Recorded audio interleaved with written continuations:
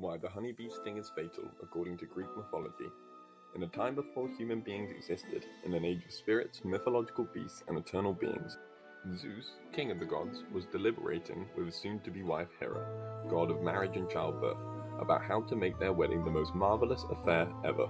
They had already chosen the most luscious location, the Garden of Hesperides, and they had invited every being of merit they could think of, from radiant river spirits to towering titans, and of course the whole pantheon of Olympus. He issued out a challenge to all the beings coming to the wedding, that whoever could devise the most interesting and original wedding dish would be granted the opportunity to ask him any favor they pleased.